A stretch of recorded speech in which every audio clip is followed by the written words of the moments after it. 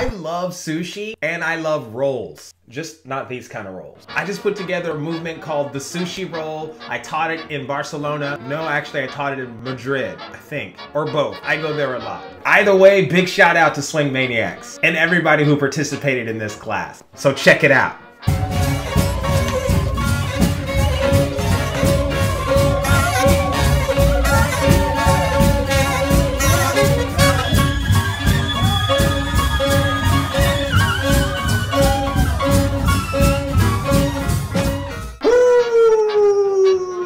I love when social dancing is creative. This is one of those movements I had to really think it through before I actually led it on somebody. I mean, you don't want to just jump into doing creative moves and trying them on people randomly in the wild. It's like listening to one of your friends. You know that friend who knows Kung Fu or Jiu-Jitsu and they want to show the move to you? They mean basically doing the move on you? No, I'm good. Ah! Did you like it, bro? Yeah, it's a cool move.